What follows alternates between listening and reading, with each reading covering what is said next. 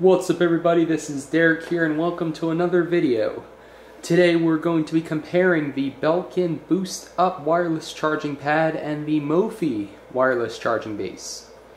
These are both $60, so at the time of this video, which is December 2017, these chargers are both 60 bucks. There might be a sale, there might be a discount, but the MSRP is 60 on each of them, which makes them some of the most expensive Qi wireless chargers out there. But they are both, they're the two chargers that Apple officially supports with the iPhone 8, 8 Plus, and 10. They support up to 7.5 watts of power delivery for phones, for iPhones that are running iOS 11.2 or later. There are a couple others, the Insignia and the RAV Power are two of them. I'm sure there are more that also support 7.5 watts, but these are the ones that Apple pushes as your premium Qi wireless charger. So I figured if you're between them, why not take a look at both and see how they compare to each other. So again, if you want to see an unboxing of the Belkin or the Mophie, I'll annotate links on top of the boxes here. That way you can watch what's in them and my initial impressions. This video is just going to be a comparison between the two, tell you what I like, what I don't like about both of them. They both have their good and their bad points, and I'll let you make up your mind as to which charger is worthy of $60, or neither one, honestly, because you can buy cheaper chargers too. I'm not going to judge you. So first off, we're just going to take a super quick look at the box here. This is, it's a soft cardboard, I'd say. It's not corrugated or anything. It feels decent. It doesn't really feel anything special. It's got the picture there. The Mophie is definitely the better unboxing experience. The box is it's just harder, it's sturdier. It's got a little pull tab here. The whole thing's magnetic, so you can see my empty box. They have a magnet over here as well as in the case, so basically it'll shut and then it'll stay closed. So again, it's not a big deal, just a more premium experience than having to go here and pop out the pull tab and open the thing up and then unbox it. Some people care about that, some people don't. If you care about unboxing Apple products, you know that they tend to be a pretty streamlined, cool experience to open one of the Apple boxes. This is kind of more like that. So once you get into the boxes, you will see, hopefully you'll see these, otherwise you purchased an empty box. So we have the Mophie over here, so I'm going to put that over here, and then I'm going to put the Belkin over here. You can see the Belkin is white, the Mophie's black. For some people that's going to make a difference, just because if you have, say, the Apple Watch, I'm just going to move this down for a second, just like that. If you have an Apple Watch and you have the Apple Watch charging stand here, this is the Apple one. I'm sure there are a bunch of other ones out there, but this is the Apple one, which has to be white, of course, because it's Apple. This will go a lot better with the Belkin, if you're putting them together on a nightstand. But otherwise, I kind of like the black better. I'm not a huge fan of the rainbow lights of other charging bases saying, hey look, my phone is charging wirelessly, this is the future. I really don't care. I'd rather have something that's not that in your face all the time. I'd rather just have something more subdued like the Mophie. So the first thing we notice, or one of the first things we notice, is just how much bigger the Belkin is. So they both come with, and you could say this is an advantage or a disadvantage. I think it's a disadvantage personally, but both of them come with AC adapters, proprietary AC adapters. So we're going to just take those out of the way right now, and we're going to focus on the charge pads themselves. So let's see if we can zoom in a little more just so you can get a better idea of what they look like. Take a look at the front here. You can see here's the Belkin logo. It's got a non-slip ring here. This is like a rubber that's very sticky. so your phone or your phone case will grip on this and it won't slide off. The rest is soft touch. This is also soft touch, very similar to this material, just different color obviously. And then here is your same ring that prevents the phone from slipping out. I've used both of these at night on like a nightstand, and I haven't had an issue with either one, the phone sliding off of it. They're on pretty securely. And then the bases themselves, we'll flip them over here. The bases themselves also do not slide around. This entire bottom is a very grippy material, and again with the Belkin, same thing. You can see here the Belkin model number and product info is right here, serial number, and then on the Mophie it's down here. The only other difference really is that the light for the Mophie, it's very hard to see. Let's say, I don't know if you'll even see it in video. The light for the Mophie is right over, I believe it's here. It's actually on the bottom of the charger. And the light for the Belkin is over here on the top of the charger.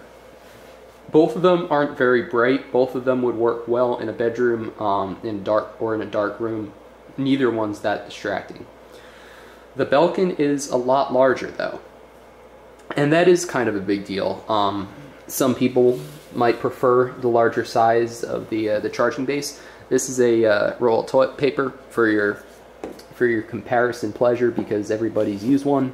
You can see that the Belkin is almost as large as a full roll of toilet paper. So I mean that's pretty big, and the Mophie is obviously quite a bit smaller than that. So again, not a very scientific comparison. So it looks like we've got, because they're round, they're basically round. Looks like we've got about 4.65 or so inches, 4.66 across. Let's see, we'll see again. Yeah, 4.66. Whereas the Mophie is, let's see what that would be. Mophie's just around 3.8, 3.78, 3.789, somewhere around there. So you can see quite a bit smaller. We'll see which one's thinner too. We'll just do that quick, just for fun. This one, I'm getting about 0.44 of an inch, and this one, it's going to be a little bit thicker, it looks like. This one's going to be about 0.555. So, and while we're comparing them, I'll also just grab a little scale here. We'll see which one weighs more. I can tell you already the Mophie weighs more. Again, that's kind of something, some people might prefer that, some people might not. The Belkin is 110.7 grams, and then we'll go ahead, in case you're traveling with it, and it matters what the weight of the charger is, we'll put that on here too, see if we can get that to stay. There we go. So you can see here 227 roughly, 226.8 grams total. And then we'll go ahead with the Mophie. We'll see what that weighs. It's probably going to weigh just as much without the... That's 154.4. And then we'll go ahead and put the adapter on it. 243.2. So it's a little bit more... actually, this adapter is quite a bit lighter than the Belkin, but the pad is a lot heavier. So it almost equals out. But the Mophie is a little bit heavier there.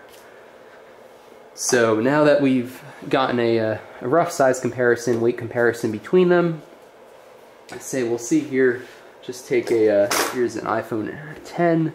We'll see if we can get them either one to slide around. Not really. I mean, I'm pushing with a bit of effort, against this cardboard, and it's really not going anywhere. It's on wood or something. I mean, maybe the Belkin's a little slipperier, not much. I'd say they're both very good at keeping your phone where it should be and not on the floor damaged, which is good with the cost of the phones nowadays. So let's take a look now at the AC adapters and see what we can determine from there. Like I said, I don't like the fact these are proprietary adapters. The micro USB wireless chargers that use a standard micro USB cord and usually a USB or a quick charge 2.0 or 3.0 power brick. I just like those a lot more because they're universal. If you forget your charger in a hotel room, or you forget to pack it, there are other options if you want to use the wireless charger. We'll take a look here, and let's see. I was gonna say, I don't know if this will focus, but if it doesn't, I can read it out to you. This is a universal, so it's 100 to 240 volts. Outputs 9 volts at 1.3 amps. So some mental math there. I'm not going to try. 19 volts at 1.3 amps. Let's find out how many watts that is maximum. That is 24, there's the calculator to the rescue, 24.7 watts. That's a lot of power. And then the Belkin, we did this in the unboxing. This is 15 volts at 1.5 amps. This is 22.5 watts of output. So what that means is right now, these guys, you could see it on the box earlier in the video, both of these charge at 7.5 watts. They charge an iPhone at that rate, which is faster than the 5 watts that the iPhone initially charged at, but both these could output a lot more power than that. So again, I have no inside knowledge of anything. I don't know if they're going to increase speeds or if next year's iPhones are going to charge faster, but I do know that a lot of Android phones charge at 10 watts wirelessly, and I believe the Qi standard goes up to 15 right now. So again, you're going to lose power in your Qi charging because it's wireless, because it's inductive. You're going to be losing power in the form of heat. But the fact that the Mophie power brick is almost 25 watts and the Belkin's 22.5, that means that there's a heck of a lot of headroom there, because charging at 7.5 only takes about 12 or 13. So that's half of what these power adapters can do. Now, the Mophie, to give a slight edge again, the cords, the cords are very similar, honestly. I thought the Mophie felt a little bit better, but they really don't. They feel very similar material. What I do like about the Mophie is that this, you can see here, this plug, you can see the shape. It's an oval, and it fits into this hole here on the charger. So you can see that just goes in. Both of them are barrel plugs, which is good. So this one fits right snug in like that. The Belkin, because of the design, the Belkin fits in like that. So you can see it doesn't feel quite as sturdy because it's not gripped. Here, the barrel plugs basically going in every direction is fitting into this base, so it doesn't go anywhere. It's very, very solid. The Belkin, there's a little bit of wiggle room here. Whether that's going to cause any issues down the road, who knows? Probably not, but it just feels like the Mophie, again, just feels like it's a little more refined. And for $60, that's a lot of money to spend, again, on a charger. So I just want to give you my impressions. So if you're going to be spending $60 on a charger, both of these have very, very adequate power outputs. Both of them, will easily do 7.5 watts right now. That's what the iPhone's limited to. But again, I don't know anything, but I feel like the charging pads could output a lot more than that, because, again, why would they have an AC adapter that has that much overhead? A lot of the other charging pads come with adapters that are 15 watts, and they output 10. So these adapters are 22.5 to 25 watts, and they're outputting 7.5. So there's definitely headroom there, which is pretty cool, because that potentially means that you're not going to have to go out and buy another one of these next year if, like I said, the next generation of iPhones can charge at 10 watts or 12.5 or 15 or more, who knows. Said the Belkin's bigger, the Mophie's smaller. The Mophie is heavier, denser, maybe would be a better word. It's denser. The Belkin feels lighter. Neither one has a fan or any active cooling, so they're both going to heat up while they're charging, and then they'll cool back down as they finish. So nothing, again, if you're charging at 7.5 watts, the phone doesn't really get that hot.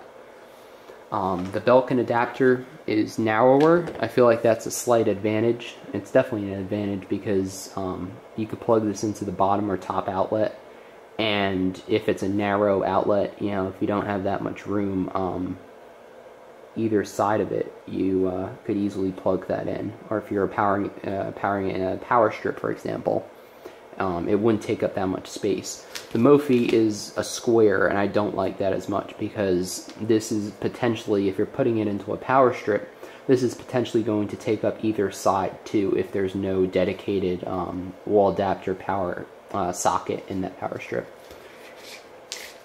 So if I had to buy one right now for $60, because I bought both of them, whoops. If I had to buy one of them, I would buy the Mophie. That's mostly my personal preference. I feel like the fit and finish of it is just a little bit better. They both charge the phones very well. They both don't slip. They're both excellent chargers, as you would expect for $60. But if I had to go with one right now, I would go with the Mophie. Thanks for watching the video, and be sure to like it and subscribe to the channel if you enjoy what you're seeing. And I hope to see you guys in a future video.